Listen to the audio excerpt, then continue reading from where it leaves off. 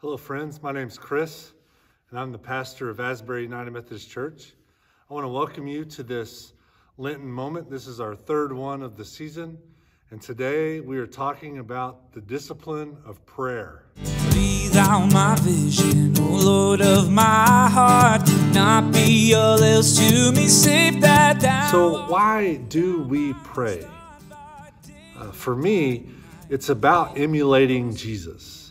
The Gospels present a very particular pattern of ministry for Jesus, that Jesus would often go off by himself or with a couple disciples, and he would pray, and then he would return from that prayer to the crowds, and he would preach, and he would heal, and he would fulfill his ministry. But prayer was always an important part of that process for Jesus. We also know that Jesus expected us to pray. When he preached the Sermon on the Mount, he said, when you pray, pray like this: Our Father who art in heaven. And he taught us the Lord's Prayer as a pattern for prayer. And so it's apparent that he expected his followers to pray. He gave instruction. He said, when you pray, don't be like the hypocrites. It wasn't an if you pray, it was when. There was an expectation there. We see that teaching continue in the letters of Paul. In his letter to the Thessalonians, Paul writes, pray without ceasing. So the expectation is put in us from the Scripture. Now I'm sitting here today at the altar of our church, and this is a sacred place. Many churches have altars, church camps, all kinds of Christian places have altars, places that are symbols of prayer, that are set aside for the sacred moments of prayer. When we serve communion, we celebrate the Lord's Supper together. That comes from the altar. When people are going to get married, we say they're going to the altar. The altar is an important place of prayer. In my own life, my call to ministry happened at an altar. Amy and I prayed together one time at an altar, and it was during that time of prayer that we really decided we wanted to get married. I've laid my sorrows and my griefs on an altar in prayer. Important, formative times of prayer for me have happened at an altar, and I'm sure many of you have had those moments at this altar or a similar place of prayer where you were intentional about praying. You went to the space designated for that, and you had a time of prayer.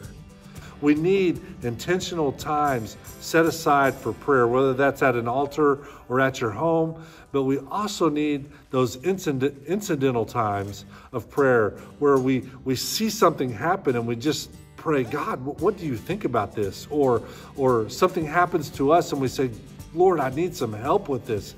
Those quick moments of prayer that are just kind of like text messages throughout our day and throughout our lives. So Paul calls us to pray without ceasing, and I think that's what he meant, that we would have a prayerful attitude in everything that we do. And so this Lent, we are taking up the discipline of prayer. I would encourage you to set aside intentional times every day to pray, to pray how God leads you. And I would also encourage you to figure out some way to remind yourself throughout the day to be praying continually. There's a bunch of apps that you can find for your phone, or you can tie a string around your finger if that's what works for you. Set yourself a reminder somehow that just calls you into a time of prayer. It doesn't have to be long or formal, but just to include God throughout our day. So one thing that keeps us from praying sometimes is that we are worried that we don't have the words, or we don't know how to pray in an appropriate manner. And if I could do anything in this video, it would be just to take that concern away from you. There's no right words in prayer. There's no formalness needed with God. You can approach God because of Jesus Christ.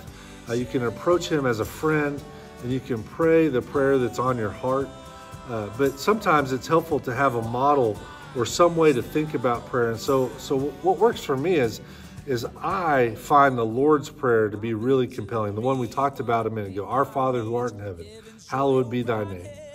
And I like to take the Lord's Prayer and kind of say it line by line, and then add my own words to it and pray into it what I am thinking and what I'm feeling. So here's a couple examples.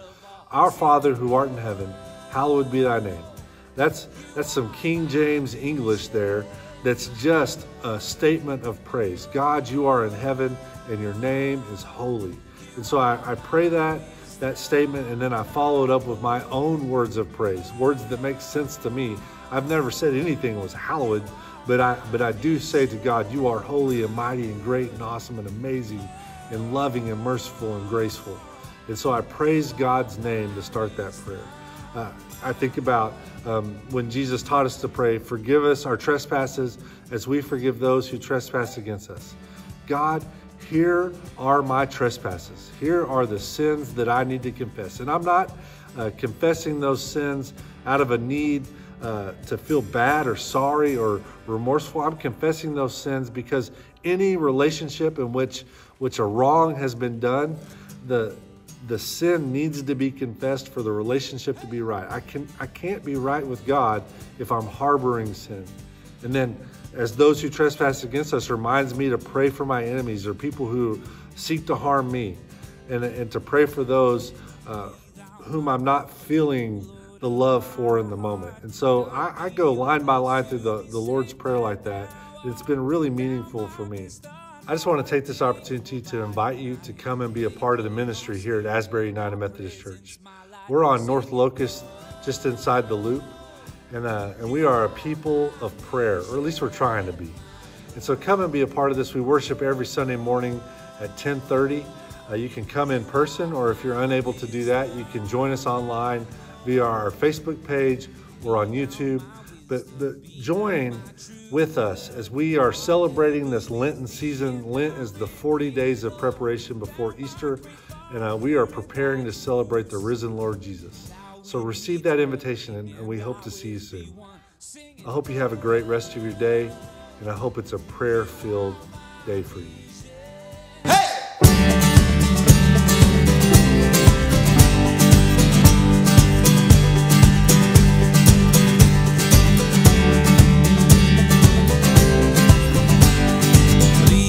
My vision, O Lord of my heart, not be all else to me save that thou art. Thou my best art by day or by night, waking or sleeping, thy presence my light, singing oh.